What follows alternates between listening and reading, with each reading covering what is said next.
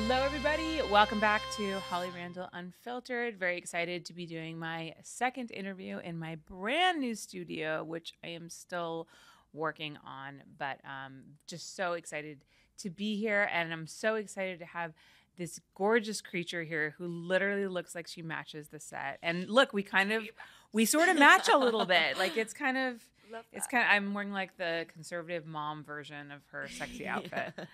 But yeah, let me introduce to you guys Callie Roses. Hello. So happy to be here. I'm so happy you're here too. Again, sorry for pushing your time back all the time, No but worries. technical difficulties, and I didn't want to like force you to wait around for us to appreciate start that. because it's been a day. And I was actually complaining earlier about look, I got stuff on it already. So I made this horrific mistake this morning, you guys, of putting on these fake nails because my nails look so fucking ratchet right now. So I'm like, I'll do press-on nails, but they're like this. They're like two different nail sizes. Oh. See how this side is longer than this side? Like I didn't realize now that you pointed out when I was putting it on that like there's two sets. There's like a longer one, or I don't know, maybe I put the thumb one on like all of on the wrong finger. Yeah. So I've just been cursing these all day, and I was noticing your beautiful nails. Thank you.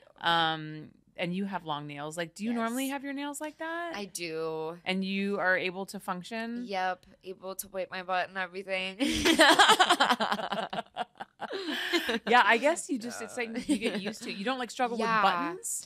So the only thing I really do struggle with, which is super frustrating, is when you say you're like pay for parking and you're getting out and you're trying to pay for it and you put it in the little slot, your card. Yes. It's hard to get my fingers all the way in to pull it all the way out. So sometimes I have to go like this to like try to get the card out. Yeah. Oh my God. So that's so frustrating. That's one thing I haven't been able to adjust to from having. You're going to need to bring nails. like a pair of tweezers with you. Yeah, right. Just pick it out. I've literally asked people like on the street, like, hey, can you help me like get my card out? But that's like also so adorable. Yeah. I'm like, I can't get my card out. But it's important, for girls to have nice nails. I mean, you're shooting and, you know, you want it to look good. Definitely. I was thinking about the time that I once there was a period of time that I was shooting girls for a client of mine, and they decided that they didn't want professional models, right? They wanted to bring in like cam girls and girls who'd never been on a professional set. Totally. There was this one girl who's super sweet, and to be fair, like she didn't know. Yeah. She'd never been on a professional set before. Yeah. She'd only webcammed from her bedroom. Totally. But her fucking nails were so disgusting to the point where I had to give her a pedicure in the makeup chair. She was in the makeup chair and her feet were so bad. She had like skin peeling off of them. Not just calluses, but like big pieces of skin coming off that I had to trim off with fucking scissors. And she had hair on her feet. Like not just a little bit of hair. Like, we all have a little bit of hair on our toes. Like totally. Full hair on her feet. Furry. I had to ask her to shave her feet. Oh my God. I've never had to ask someone to shave their feet before. That's crazy. It was truly terrible. That is awful. And then I had to like clean her nails and paint them. And I remember just sitting there being like on my fucking knees, like giving this bitch a pedicure, being like, what the fuck? Yeah, you're like, I should be getting paid extra for this. Yeah, I shouldn't be dealing with this at all. Yeah, literally. So my point is I appreciate the professionals who come with their nails done, even though I don't understand how you get anything done with those things. Yeah, I usually don't have my nails like this fun, but it was Valentine's Day, and I was like, why not? So, but I usually have them like more tame. I don't usually do red and stuff, but Do you? Are they usually like pointy and long? Or yeah, but I do love my pointy nails. You need weapons when you're out there in those streets. Cat claws. Do you ever have problems with doing girl and like finger insertion? I get too scared to finger insert. So the ladies. I have some like lady friends that are like, I like being fingered, and it makes me upset that you can't put your fingers in my pussy. I'm like, I can, but I'm just scared I'm going to, like, poke you because it's so different putting your fingers into somebody versus, like, yourself. You can, like, feel the walls of where you're going kind of more. Yeah. But I'm like, God forbid I stab you. Like, I feel so bad. That would not be fun. Yeah. You ever, so Jules Blue actually was the one who introduced me to, like, the lesbian manicure. Oh, yeah. Which is the two, I think it's these two fingers, right? That are short. Yeah. And the rest of them are long so that you can get in there. You can get in there, and so I guess if you ever see a girl out there who is these two fingers short and the rest are long, you know it's a secret. Yes. So you live in Colorado. Yes. And you come out here for shooting. I do, yeah. How frequently do you come out? I travel somewhere for at least a week every month, and then I try to stay home for 3 weeks. Mm-hmm. I do go to California the most.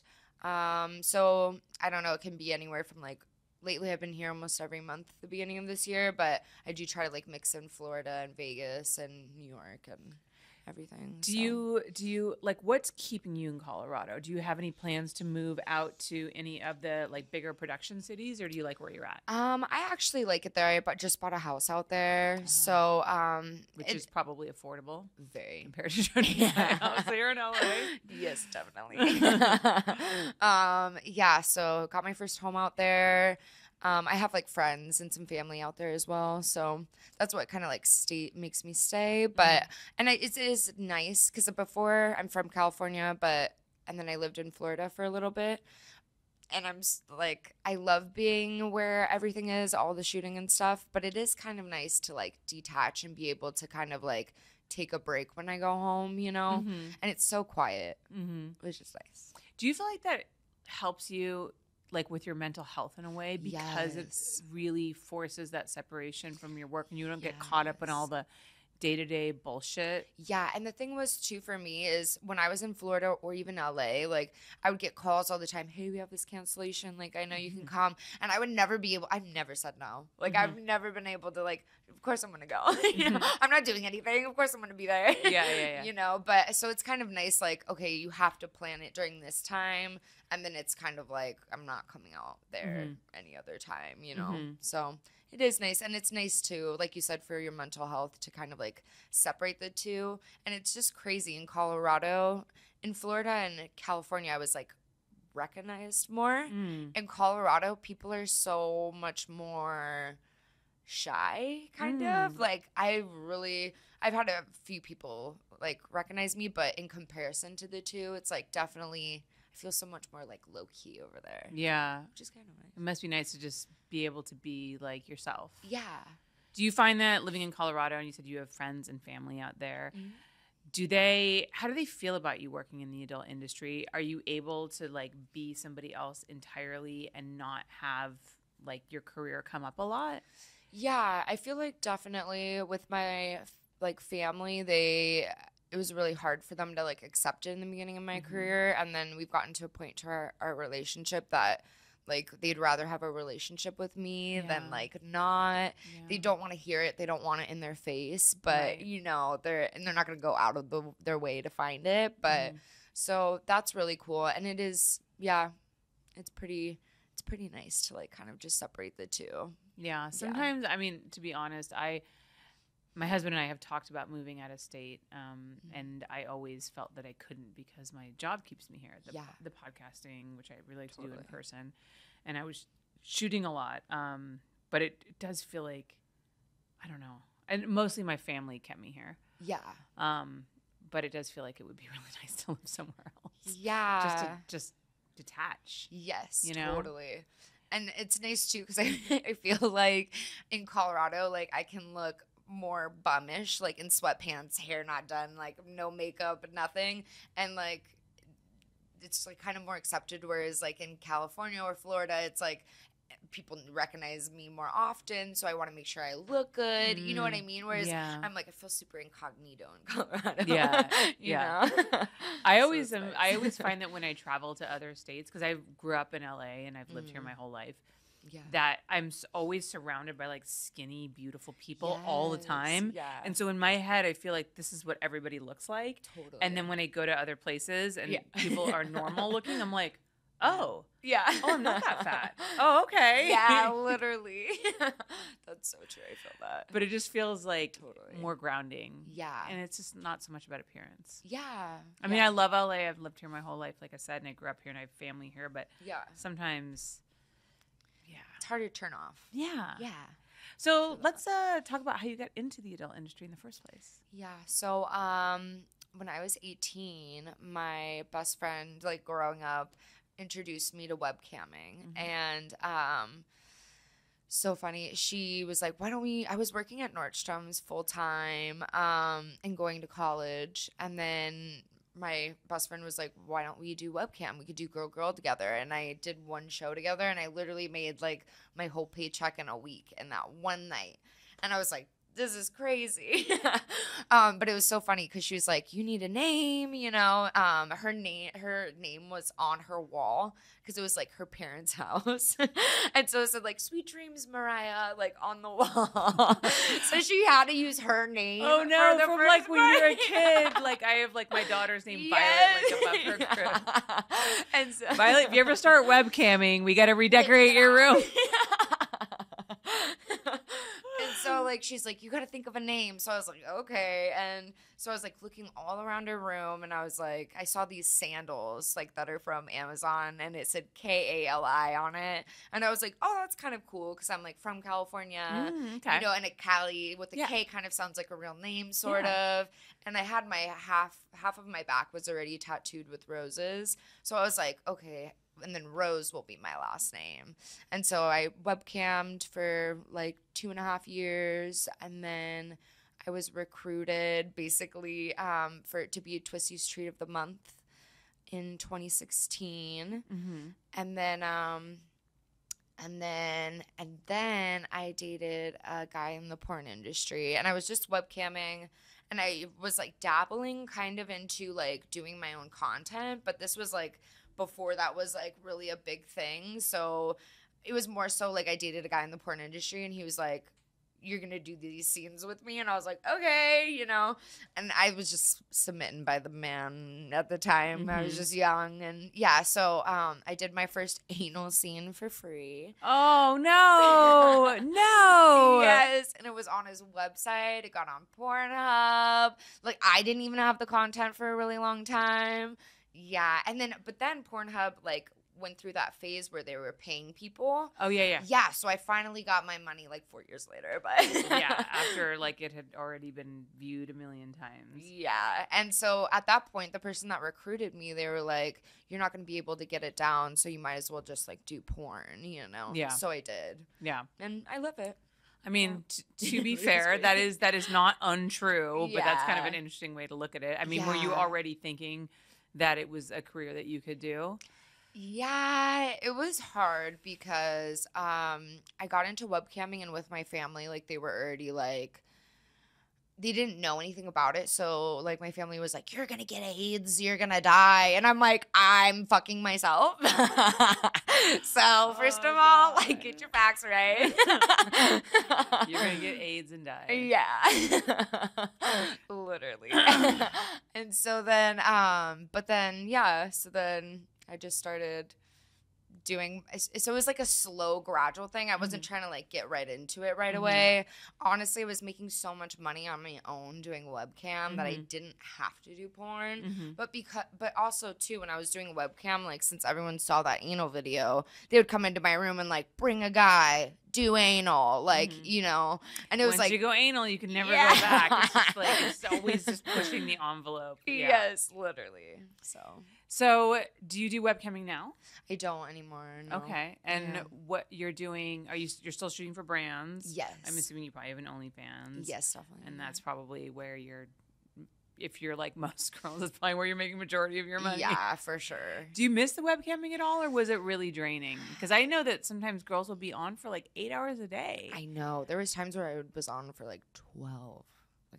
And I mean, I would take like breaks, but I worked for this company that they did Live Jasmine, and it was like a house, but there was 2 guys running it. It really wasn't a good situation. Oh, I no. found it on Craigslist. Oh, no. You were in a cam girl's house from Craigslist? Yeah. No. This is like the beginning of like a disaster. Story. Oh. And like they would give me like Adderall to stay up. And then, like, I couldn't even take a break to eat. So I'd be eating nachos, like, in, you know, when you're waiting to go to private. Like that, I don't know, like that open, free, like, whatever. Yeah. So I'd be, like, twerking and eating nachos. Like, just zoomed into my ass. I'm like, I gotta eat, all right? Spicy. Oh, no. That's funny, but also not funny at all. Crazy, yeah. That's really... Did you have a hard time getting out of that? Or did they just... Yeah, they tried to scare me, too, because it was just such a bad situation. There was, like, it was really a couple and abuse. There was, like... It was bad. Like, it was really bad. And they wanted me to move with them to Florida, but I was like, I don't know anyone in Florida, and I don't want to get kicked out on my ass in Florida. Like, I'd rather get kicked out where I, like, know people in California versus, like, a whole new state. And they, like, got all mad about that. So I eventually got kicked out because actually, too, on Live Jasmine, you know, they have all these rules. Like, you can't be underage. You can't pretend, like, role play underage. Right. You can't do incest or anything. And I went to a private show, and some guy was like, yeah, you're 15 and my sister, right? And I was like, yeah. Take it down. Oh, wow. So then they kicked me out of the house. They're like, get out of the house and stuff. So, and then I went back to Corona because I was actually in Sherman Oaks that I ended up doing all of that. And I went back to Corona and started doing webcam like on my own with my best friend that I started with. Right. Yeah. Is that company, those people still around? No, thank God. Yeah, I feel like I've heard a lot of stories like that from girls who've gotten into that situation. Awful, but I think a lot of those are kind dying of gone out. now. Yeah. Especially because, you know, platforms like OnlyFans just give girls so much personal freedom. So awesome. It's crazy. Love that for us. Wow. I am so sorry to hear about that. So you started off as Callie Rose. Yes. But now you're Callie Roses. Yeah. How did the last name change? Yeah, so I went to go get my name trademarked because I got my name tattooed on my leg. So I was like, might as well just seal the deal that this is my name, you know? Yeah, I mean, just get it on paper too. Why not? Yeah. So when I went to go and do that with my lawyer, he was like, there is a Christian country singer named Callie Rose, and if that's her real name, like, she can sue you. So I was like, fuck. And then I was like, okay, Callie Roses. I was like, just slap an ass. And it worked out because I had this tattooed on me. I was just going to say, like, you can't go back and change that. I lucked out. Yeah. Yeah, that I was able just to slap an ass because that would have sucked. That's funny. That's not like, I don't know if you know this. I read this randomly, but you know The Weeknd, obviously. Yeah. So when he started, there was another band or something called The Weeknd. Oh. And they were trademarked. So he actually had to take, like, that's like why he took like the E out of Weekend. Oh, I didn't know that. So that he could use that, and then obviously he blew up, and whoever the other people were did not so much. Yeah. So, but yeah, you were lucky that you didn't. Yeah. I just go to my tattoo artist. I'm like, just slap an ass. It'll be fine. So why do roses have such a significance for you? Yeah. So my sister passed away when I was about to be 6. She was 3. And she had cerebral palsy. She wasn't supposed to live as long as she did, but she did. Yeah. And then, I don't know. I've had a lot of people pass away in my life, unfortunately. So I feel like roses kind of always followed me. So I felt like, I don't know, it was like symbolic to kind of like represent the loved ones that had passed away. Yeah. So, yeah. God, I'm so sorry. It's okay. Yeah, my dad passed away. Actually, yesterday it was a month. And it's been I mean, I've never been through like the grieving process before, and it is something else, man. Yeah, it is really. I mean, I don't know if you dealt. Sadly, it sounds like you've had a lot of experience in this area. Yeah. But it's like weird because I allowed myself a lot of like emotional, like grieving. Like I've allowed myself to feel the feelings. I've sobbed to myself into like a puddle of tears, like on a daily basis, like in my bathroom, because my dad and I were really close. And now, like, and it feels weird because it's only been a month, right? Yeah. But I already feel like I'm coming. I mean, that's why I'm back to work and doing interviews. Like, I feel like I'm coming out of it, and I'm like, you know, doing okay. I mean, I, you know, had a breakdown again last night, but you know, overall, like, and I feel guilty about that. No. Did you ever feel that? Like, I almost feel like I should be, like, I'm not honoring his memory by being like totally fucking miserable all the time, but right? I also always believe that the person that passed wouldn't want you to be like that, and they wouldn't want you to like remember them, and it always be such a sad thing. Like I would like to think that they would feel that, you know, when you think about them, you think of like the good stuff. Eventually, you're able to just remember that, and it's like a happy memory, and not just like super. You know, no, sad. Totally. I feel that. And I know that he would be like that. And I would feel the same. Like, I wouldn't want people to, like, you know. Yeah, totally. Be so sad about it. But it is, like, a strange thing. And, you know, I mean, the adult industry has honestly been so awesome. So many people have reached out to me and, like, been, you know, who've also lost people close to them, parents and stuff, and have just, you know, just been really great. And, you know, everyone said, like, grieving is different for everybody. That's so true. I totally agree with that. Yeah, so definitely. I guess it's like a process, right? I mean, if we're lucky enough to have a close relationship with our parents, it's something that we all go through, right? Yeah. Which is like such the bummer. It's such a bummer. Yeah, death is really hard. Yeah. All right, well, this sounds like a great time to take a commercial break. And when we come back, we're going to talk about dicks because nothing cheers me up faster than talking about dicks. No, seriously, that we are going to talk about. We're going to talk about dicks. Yes. So hang tight, guys. We'll be right back. With all the bad news about prices these days, it's nice to know that Adam & Eve is still offering the best deal out there. Adam & Eve is your one-stop shop for everything sexy. It's got toys, games, movies, and so much more. Whether you're single and looking to impress a new partner, or you're in a relationship and you need to spice up your sex life, Adam & Eve has what you need. They've been at the top of the adult retail chain for decades, and there's a reason for that. Now my listeners will get 50% off of any one item, and that's not all. You also get 3 bonus sexy items and 6 movies for free, plus free shipping.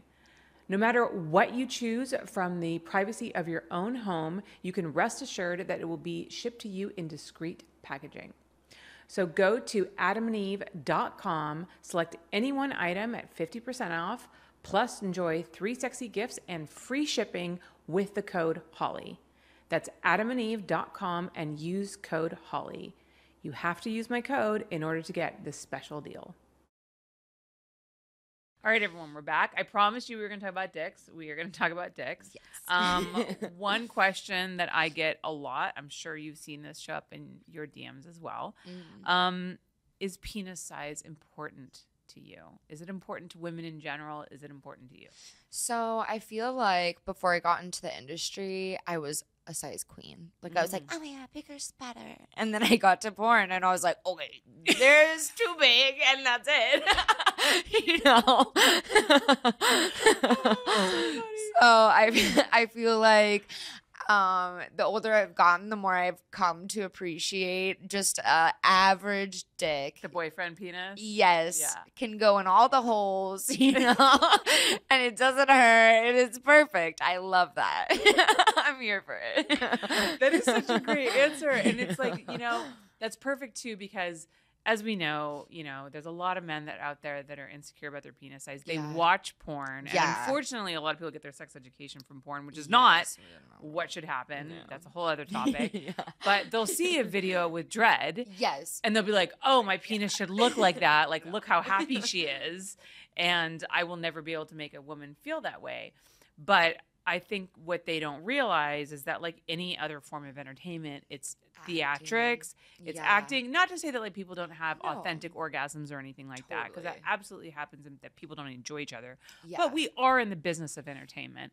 So those ungodly huge penises are literally like why these guys are in this industry. Like, not everybody can play in the NBA, you know? Exactly. And like make fucking slam dunks. But that doesn't mean like you can't like play basketball with your friends and like have a great time. Totally. So I just think that what you said is so great because it's like, when you have experience with those huge dicks all the time, it's a little much. Yeah. And sometimes like it can hurt. Like after you're like, my stomach hurts. Yeah. Something got rearranged while we were doing that. So what do you have like a length that you think is like a good size? I mean, 6 to 7 inches. Like, yeah. Even I would even say 5.5. 5.5 is apparently the average size of a man's penis. Yeah. I feel like that's perfect. What would you do if you were on a date with a man who had a micro penis? How would you I asked myself this question. I mean, I'm married, so I don't need to worry about it anymore, but what do you do in that situation? I don't know. Just try to make it work, I guess. Yeah. I could assume he's really good at oral. Yes. Yeah, that's so true. He can make it up for it in other ways. Yeah. Yeah. I mean, I don't know why. I think about this clearly way too often, but just what a horrible situation to be in. And 100% not the guy's fault. And it's so unfair to, be born with physical issues such as that. And I always wonder, how do they surpass that first date? I'd almost like to, I'm going to put this out there. If there is a man out there with a micro penis, I want to interview you. Not in a shameful way, but I kind of want to know how you navigate life and dating, because that's rough. Yeah. I am. You know how I guess there's a doctor in Miami that can enlarge your dick. I wonder if that's a thing. Can you do that for a micro penis? I don't know. Maybe. Either. Okay, I'm going to put this out there. Doctors that enlarge penises, I want to interview you. I know that you can get a little bit of a dick enlargement. I do know that guys guys get penis pumps put in. I think it makes their dicks automatically bigger because of the way that the pump works and fills it with more blood, just kind of stretches it out more. Right. So I'm not sure. There's all kinds of incredible surgeries out there for people. So I learned from from Lucy Hart, actually, who is a trans woman, that you can get butthole surgery to make it easier for you to have anal. And apparently this is well known in the gay community. There's a doctor, I think he's in New York. You guys can go back and watch my interview with Lucy Hart and she'll talk about it. But there's a doctor who specializes in reshaping your butthole, your anal cavity, actually. I think he can also do your butthole in a cosmetic way. Yeah. And make it more comfortable to take big dick. Oh my gosh. Because I think everybody's anal cavity is different. Some people's go straight back. Other people's might go down at an angle. So if the penis comes in and hits the wall, stuff. Yeah. You know what I mean? Because it doesn't bend. It's uncomfortable. But if you straighten out that anal cavity, maybe you can win that best anal scene award that you've been coveting. Yes. I love that. I might have to check that out. It's pretty remarkable. I was just that's science. Awesome. Yeah. It's fucking science, man. It's incredible. That's so cool. So, what kind of scenes do you like to shoot the most? I love doing I love threesomes, a good threesome with 3 people who really want to be there. I think that's so fun. Yeah. Yeah. Girl, boy, girl, girl, or boy, boy, girl, or whatever. Either. Yeah. Okay. Yeah. Is it just just more energy in the room? Yeah, there's just more energy, more to do. I don't know. Have you ever been in a threesome where you felt one person got left out a little bit? Yes. I've been in some bigger, I've done I guess it was a 5-some or something, and it was for a shoot, and I could tell these 2 girls did not like girls, and that was rough because I felt I was kind of overcompensating for everything, kind of, and that was when I was a contract girl for a little bit, so I was really trying to overcompensate. It felt like that was my job, but I will say that some of my listeners are surprised to hear that such things exist, but girls who actually aren't into girls, and even sometimes you only do girl, it's not that uncommon. What do you do in those situations? Overcompensate? Yeah. I'm I guess I'm the one just looking at everybody's pussy, but you can just sit back and wait for the dick, all right? Spread those legs though. So like if you work with a girl like that, there's this one girl in particular who is rumored to, and it's hard for me to see because I may not have the right angle, but if she thinks the camera can't see, she'll literally lick the side of your leg. Like she won't actually eat you out. She'll just like lick the side of your leg because she's like, oh, I don't actually have to do this because the camera can't tell. Yeah. You've never experienced anything like that? Not that bad. No. I have like there's some girls who like sometimes there's no camera on them and they'll just stop, and I kind of get it. Like, okay, you're maybe tired or something. Yeah. But it is kind of like a little disappointing. The worst, I once was shooting, so I don't know, this isn't as common now anymore because like those big features that are coming out on DVD aren't as frequently made. Yeah. But we would have to shoot softcore. Okay. Have you ever shot a scene where you have to shoot softcore? Yeah. So I've done that. I used to do quite a few for Wicked. So we'd shoot the hardcore scene and then we shoot the softcore scene. Yeah. And the girl literally told the other girl during the softcore scene, she's like, look, this is softcore, so you don't actually have to lick my pussy. So can you just not? And I was just like, and the girl was like, okay. I'll just do this. Yeah. Because that's the thing, too, is, like, you don't want to feel, like, rapey. I know. And it gets to a point where it's like, if you're not into it, like, let me know because I don't want to, like, overstep boundaries or whatever, Yeah. It's kind of uncomfy to be in that position. How do you question about that, since the boundary checklist thing is something that's kind of new? Yeah. I'm assuming that you worked on sets that have those now, right? How do you feel about those? Do those make you feel more comfortable on set? I do. I actually love that. I think it's a really good thing to like be able to everybody openly like talk about what they do and don't like, especially the don'ts. Yeah, like please don't do this, Yeah. Yeah, I think that's really nice. Yeah, because I think that a lot of times before people would just assume that like they could read you. Yeah, or anything goes. Yeah, and it's like or you might feel weird speaking up and being like, "Hey, by the way, I don't like this." And then like you're the person who's like, I don't like this, as opposed to it being an open conversation where everyone gets to say their do's and their don'ts. Totally. Yeah, that's been like a big change in the adult industry that I've really liked. I love that, yeah. So let's talk about sobriety. One of my favorite topics. Yes. So tell me about your sobriety journey and what is working for you today. Yes. So in 2020, I went to rehab for the third time.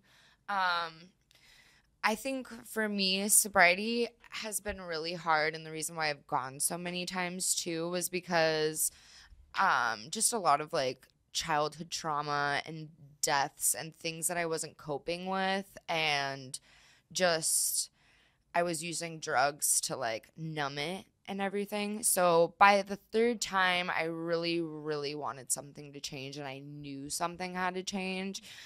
And thank God I did go to rehab that time, because with the pandemic and like being alone and doing all the things I was doing, probably wouldn't be here today. Wow. Yeah, so it was really important for me to go this last time. And I think what really helped me like navigate sobriety too was moving. And I know they say like, you can change people, places, and things, but it's really like you know. Yeah.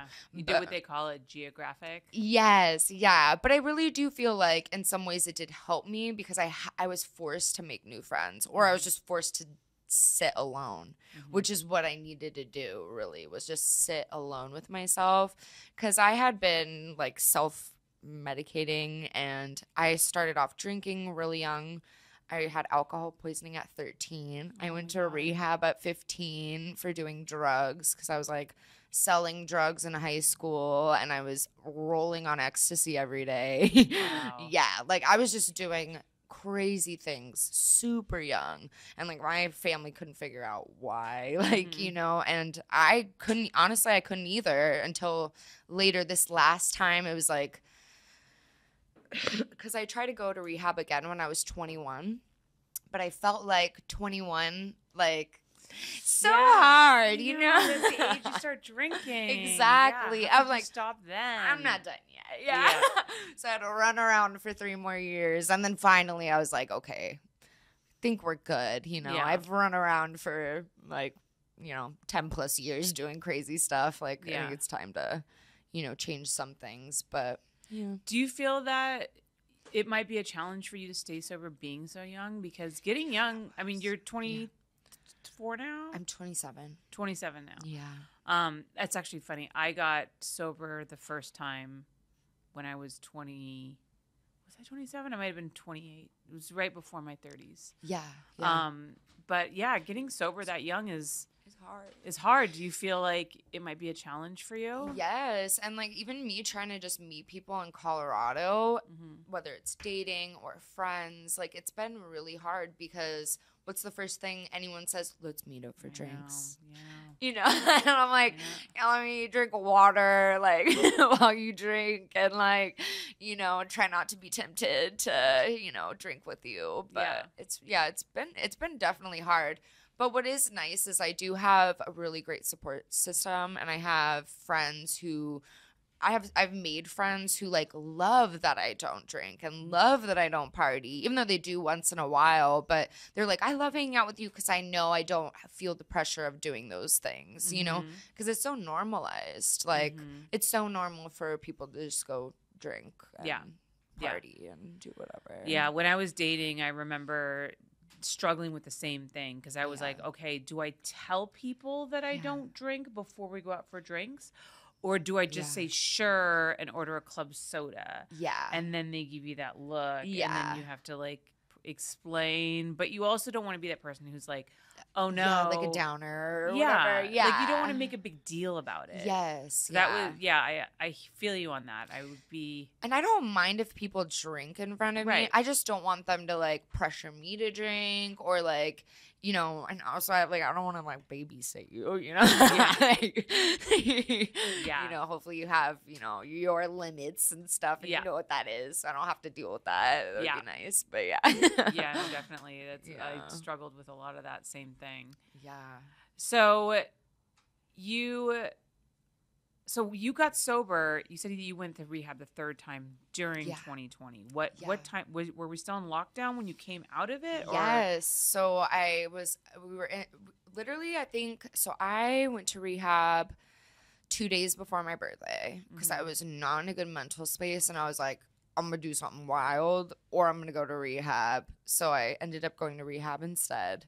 And what month was this? January, I want to say it was like January 14th because my birthday is the 16th. January 14th, 2020? 2020. So it was literally right before lockdown. Right before. Like right before. Wow. It was crazy. Yeah. Because, getting into a rehab after lockdown is like impossible. Near impossible. Yeah. That timing is amazing. It was amazing. Literally. Yeah. It like saved my life. Literally. It was crazy. Yeah. So how long were you in for? So I did inpatient for 2 months, and then I did outpatient for 4 months, and I moved to Colorado for the outpatient. And then that was probably around like end of February, probably more March was when especially end of March was probably when they were like, hey, we're moving stuff online. So I was doing it all online, but I did have a taste of like NAA meetings like in person and loved those, especially in Florida. Loved the LGBTQ ones. Those are the best. There's some really fun, if you can find like the right meetings, they're really fun because I'm in a 12-step program. Yeah. And I struggled with that a lot because at the beginning I didn't want to go because I thought it was a cult. It was full of a bunch of fucking weirdos and they talk about God and I was raised atheist. Like there were so many reasons for you not to go because you all are fucking weird. Yeah. But once I found like the right meetings where I felt like, and I met, as they say, you find your tribe, then it makes such great. A difference. But it's funny now because sometimes I'll still go to meetings that are like terrible. Yeah. And I'll be like, if this was my first AA meeting, I'd never come back. Literally. Like there's some, like I still will go to meetings. I'll be like, this is awful. Awful. They are not all good. No. And especially I feel like in smaller communities it's harder to find good meetings. Oh my gosh, yes. When I first moved to Colorado and I was trying to do they had moved back to some meetings like in person, but it was like I was with the senior citizen group and like we were in a basement of a church somewhere, and I was just like, I don't think I want to meet people like my age going through this. As much as I totally respect their journey. I think it's awesome to hear their stories. I just can't, like, we're not going to meet up to go to a movie later, you know? Like, you need to feel, it needs to feel relatable for you. Yes. You need to feel like you can see people who are living the sober life that you want to live, and that feels attainable to you. Yes. You know, that's so important. So important. It's funny because I hadn't been to, so I have like a weekly online meeting that's my home group and was my home group in Santa Monica when I was before COVID, and we moved online, and I go every Saturday still. Yeah. And so I hadn't been to an in-person meeting since after COVID, and then I had a baby, and I just like didn't have time, but I did this online Zoom meeting. So I finally was like, you know what? I feel like I need to go to an in-person meeting. Like I haven't been to one in a long time. And I went to this one out in Thousand Oaks because I now like live in Calabasas, and I used to live in the city where like they were everywhere, and there weren't that many. And it was in the basement of a church, and literally it was like 95% men over the age of 65. Literally. Which is okay. That's fine. Like no problem with that. However, it was just one of those fucking meetings, and this poor girl was there, like one of the few other women that was there, and it was her first meeting, and she was there on a DUI, so she like didn't even know anything about she was just there because she got fucking had to be there. nudged from the judge, as they say, right? She may not even have had a drinking problem. Maybe she just had a bad night. Who knows? Yeah. So you know how you go around the room and you like identify like, hi, I'm Holly, I'm an alcoholic. Yeah. And so it got to her, and she was like, hi, I'm whatever her name is. She's like, I don't know. She's like, I'm just here like from the judge. Which was like, okay, move on. I swear to fucking God, the rest of the meeting was people commenting on whether or not she should have identified as an alcoholic. Oh my God. This poor girl, she'd never been to a meeting before in her life, right? You're not supposed to crosstalk, which means you're not supposed to talk about other people in the meeting unless it's the speaker and you're identifying with their story. When people share, you're not supposed to comment on their shares, single people out. The whole meeting was like, this one guy was like, and of course, he doesn't say her directly. He just says, the girl who I didn't identify as an alcoholic should have identified as an alcoholic because, and then like the next person shared was like, well, I don't think that we should pick on the person who didn't identify as an alcoholic. And this girl was like shrinking in the corner, and I was like, oh, she's never coming back. She's never coming back. This is terrible. So yes. So if you're struggling and you're interested in checking out Alcoholics Anonymous, just, give it a shot. Go to a couple different meetings that may not be for you. Yeah. But don't go to one and think they're all like that. Because, they're different. Yeah, they are, definitely. Yeah. What has been the greatest gift of sobriety for you?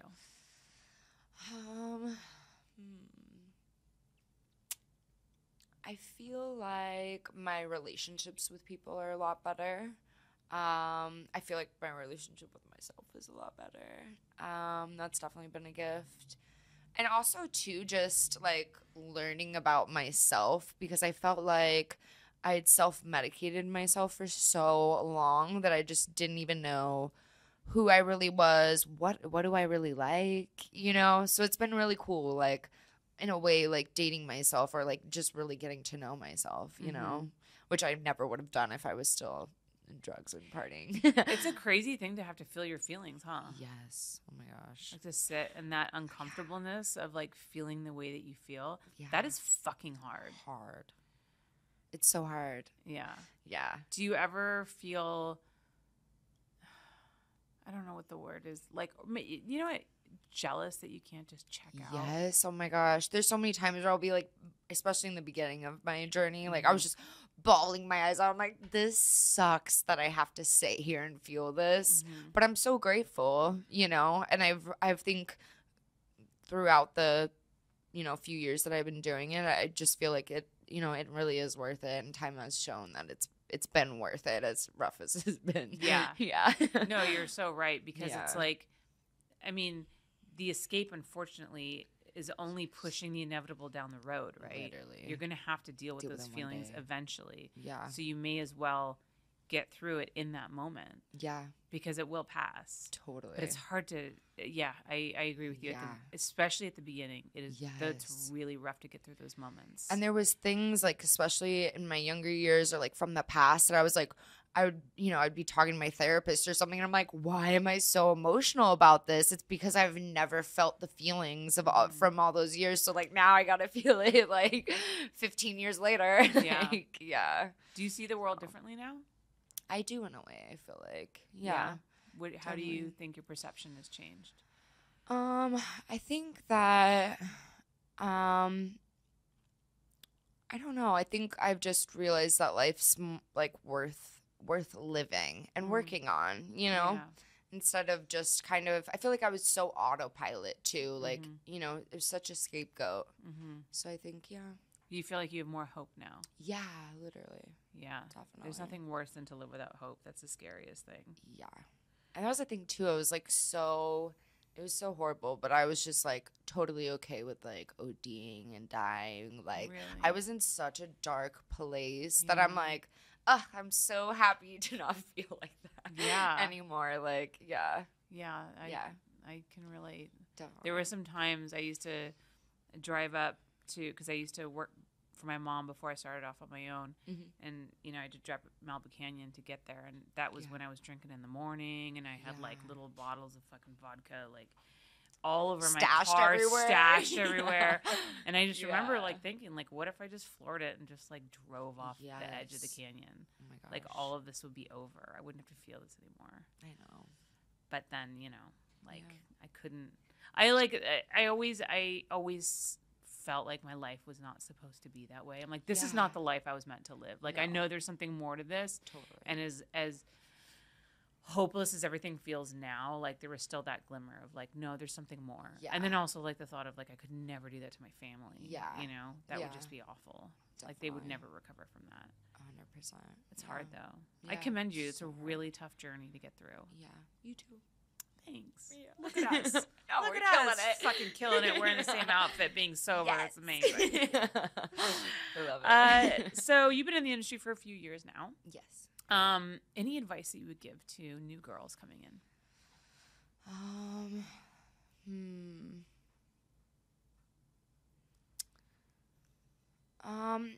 Yes, I do actually. Sorry, my like a light bulb go. I think through my journey of doing this job, I feel like it was really hard for me to not be such a people pleaser and like too overly nice. So I would just say, like, even if you are a really nice person, or, you know, you notice, you identify that you have some people pleasing tendencies, like, please don't be afraid to speak up. Yeah. Please. Setting boundaries is so hard. Yes. I think that's one of the hardest things for people to accomplish. Like, I still struggle with that, and I'm like 44. Yeah. You know? Yeah, but I feel like too, like there's so many great people in this industry, but there are some.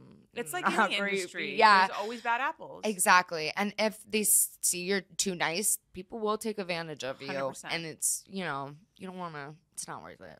Yeah, it's not worth it to be liked for 2 seconds. Yeah, exactly. And then feel bad about yourself later. Like, yeah. No, I agree with you. That's really good advice. Yeah. Is there anything about the adult industry you would like to see change? I would love for us to have more rights on these social media platforms. I don't want to be discriminated anymore. Yeah. You lost a couple of Instagram accounts? Yes. Yeah. So many. And honestly, they're just so inconsistent with the rules. Yeah. And I wish we just had more of like some sort of something that could stick up for us, you know, that has like a weight on things, you know, like an advocacy. Yes. Like the FSC, except the FSC is but more power. Social media. Yeah. But more power. I mean, but that's the thing, right? It's because these social media, unfortunately, they're private companies. Yeah. So technically they can do whatever they want. Yeah. But yeah, it's interesting how, you know, there's a lot of discrimination laws out there, but none of it applies to sex workers. No, to the career that you choose. Because I guess this idea is that you've chosen this career, right? So this is a thing that you've chosen. Therefore, we can discriminate against you because you had a choice in that matter. Whereas other forms, like, you know, you were born a certain way. Totally. But it's still, I think ultimately in that sense, then, you know, we just have to help try to dispel the stigma around sex. Yeah. And sex workers. I agree. What do you think the biggest misconception about sex workers is? Well, I think some people are so uneducated that they think a lot of it is like sex trafficking, which is like a little alarming because I'm like, I don't know where you're getting this information from. Yeah, Police don't spread that. Like, that's a big hysteria point, and that is so marketable. People love headlines of sex trafficking in it. Yeah. And it gets a lot of attention. It's so bad. I'm like, no. And it's so misconstrued and so misunderstood. Not to say that it doesn't happen, but it does not happen on the level that you see in the media. It's pretty crazy. Yeah, for sure. There's actually a really good episode, if you guys are interested in learning more about the hysteria around sex trafficking and how misappropriated it is. It's called You're Wrong About. It's a fucking fantastic podcast, and they do a really, really good in-depth episode around sex trafficking and around like these crazy headlines and how they are like they misconstrue statistics and how stories get twisted and end up being not, you know, what you see in the headline. Because the problem is that you'll see this big headline about like, oh, sex trafficking this, and then it'll be some erroneous story. However, you never get the headline back, go, sex trafficking story was wrong. Sorry about that. This is actually what happened. That headline doesn't happen. Just the first one, and then that's all anybody reads. And then it's word by mouth. Everybody's saying if it's disproven, it's like that is never, because that doesn't get clicks, you know? Yeah. And I think, too, like, people don't really understand how professional our industry can be. Mm-hmm. Like, you know, so I don't know. I wish there was more representation of that portion of our industry. Yeah. Well, that's what we're trying to do here on this podcast, is to talk to actual sex workers, people in the industry who can talk about what it's actually like for them. Yeah. Overall, are you happy about being in the industry? I'm so Do you feel like you picked the right career path? 1,000%. What is your favorite thing about being a porn star? Oh, there's so many. I love working with new people. I definitely get like, you know, fun butterflies and like, I don't know, just that fun new experience of working with somebody new, you know. I do really enjoy acting as well. So I feel like, you know, that's really fun to have that incorporated sometimes, like with certain companies and things. And yeah, I think it's just opened a lot of doors for me too, like opportunities. And you were in a mainstream indie horror film, right? Yes. Yeah, I forgot to mention that. Yes. You were the lead role in a Amazon Prime movie, The Spider. Yes. Tell us about that. Yes. So the director has done a few movies for Amazon Prime. And he actually does like this site called the Kissing Channel, which is like a kissing fetish thing he does. And he found me through camming. And then he hired me for the Kissing Channel. And then he was like, I wrote the script and I like want you to be one of the leads. And I was like, well, I mean, like, I've acted in porn, but I've never, like, had a huge script. And, and luckily, his name's Desmond Heck. He's the greatest. Like, fed me all my lines whenever I needed it. Like, just super easy to work with. So nice, you know. So it was such a great experience for my first time doing something other than, you know, porn. What's the movie about? So basically there's a girl who's like, I'm like her doppelganger almost in a way, or her like alter ego that she wants to become forever. And so she wants to be me. And, so we have to kill like a certain amount of men, 'cause she goes to a psychic and they're like, in order to become this girl, like you have to kill 5 men. And then I end up being the seductress that kills men. And then, so it was actually really fun. That sounds really fun. Yeah, and we worked on it for so long, but it was awesome. I had so much fun doing it. Amazing. Yeah. Well, Kelly, thank you so much for coming on. It's been such a pleasure. Can you tell everybody where they can find you online? Yes, you can find me on Twitter at Callie Roses. You can find me on Instagram at The Real Callie Roses. And yeah. Perfect. And of course, you guys can find me on Instagram and on Twitter at Holly Randall. Still on TikTok somehow. Maybe I won't be by the time this episode comes out. I know I always say that, but I'm just like waiting to get deleted. But it's Holly Randall Unfiltered. I also have a Facebook That's actually been doing like really well. I didn't. It was weird. I like let it slide for a while, and I had reels reposting from Instagram, and then I looked, and I had like 10,000 followers, and I was like, whoa. So we've been working on that channel more, and yeah, the page has really picked up. We'll probably be doing some live streams there, so definitely go check that out. It has a really weird fucking URL that is like a bunch of numbers and shit, and I don't know how to change it. So just go to my link in bio, which is at my Instagram and on my Twitter, and just click on that, and it'll have the link to Facebook. So thank you guys so much for watching, and I will see you on the next one. Bye.